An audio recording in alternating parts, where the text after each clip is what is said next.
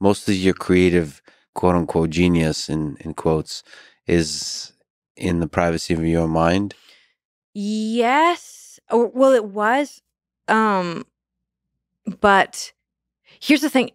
I was talking to Daniel Ek, and he said, he's like, most artists, they have about 10 years, like 10 good years. And then they usually stop making their like vital shit. And I feel like I'm sort of like nearing the end of my 10 years on my own. And so you have to become somebody else. Now I'm in the process of becoming somebody else and reinventing. When I work with other people, because I've never worked with other people, I find that I'm exceptionally rejuvenated and making like some of the most vital work I've ever made.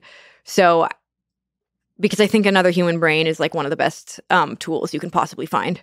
Like it's a funny way to put it. I love it. It's like if a tool is like, you know, whatever HP +1 or like adds some like stats to your character, like another human brain will like square it instead of just like adding something. double up the experience points. I love this. We should also mention we're playing tavern music before this, and which I love. Which I first when I think I you had to stop the tavern music. Yeah, because it doesn't the audio. Okay. But it makes it'll make the podcast add annoying. Add it in post. No one will want to listen to the podcast. They probably would, but it reminds me like of a video game, like a role playing video game where you have experience points.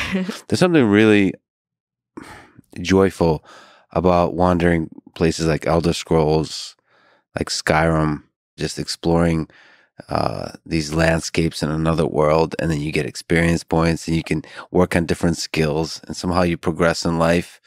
And I don't know, it's simple. It doesn't have some of the messy complexities of life. And there's usually a bad guy you can fight. In Skyrim, it's dragons and so on. I'm sure in Elden Ring, there's a bunch of monsters you can fight. I love that. I feel like Elden Ring, I feel like this is a good analogy to music production, though, because it's like, I feel like the engineers and the people creating these open worlds it's sort of like similar to music producers, where it's like this hidden archetype that like no one really understands what they do and no one really knows who they are, but they're like, it's like the artist engineer, because it's like, it's both art and fairly complex engineering. Well, you're saying they don't get enough credit. Aren't you kind of changing that by becoming the person doing everything? Isn't the engineer? Well, I mean, others have gone before me. I'm not, there's like Timbaland and Skrillex, and there's all these people that are like, very famous for this. But I just think I think people get confused about what it is and just don't really know what it is per se. And it's just when I see a song, like when there's like a hit song, like I'm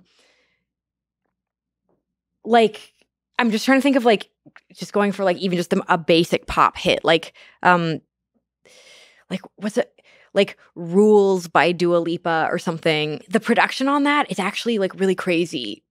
I mean, the song is also great, but it's like the production is exceptionally memorable. Like, and it's just like no one, I don't even know who produced that song. It's just like isn't part of like the rhetoric of how we discuss the creation of art. We just sort of like don't consider the music producer, because I think the music producer used to be more just simply recording things.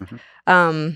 Yeah, that's interesting, because when you think about movies, we talk about the actor and the actresses, but we also talk about the directors. Yeah, and we don't talk about like that with the music as often. The Beatles music producer was one of the first people sort of introducing crazy sound design into pop music. I forget his name. He has the same, I forget his name, but like he was doing all the weird stuff, like dropping pianos and like, yeah. Oh, anyway. To get the sound, to get the authentic sound.